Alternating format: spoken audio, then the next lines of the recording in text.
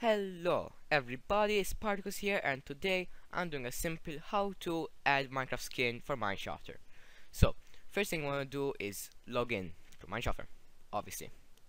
Some simple common sense, please. Not to be rude or anything. Sorry, but yeah, whatever. So log in.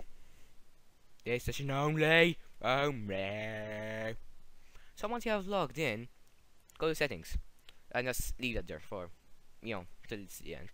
And go to minecraftskins.com, and by the way, all the links will be down in the description below in the description, and find the skin that you like. I'll go sketch. I don't know why it's called sketch, but anyway. And you find the image link, which is down here, and simply copy it, Ctrl C, go back to mineshafter to the settings page, and paste it where it says skin URL, and click set. It should say set at the top of the page, like so. Set. Yeah, whatever. And then I was kind of started this, but then it wasn't record my voice, so I do it all over again. So single. So let's go check it out.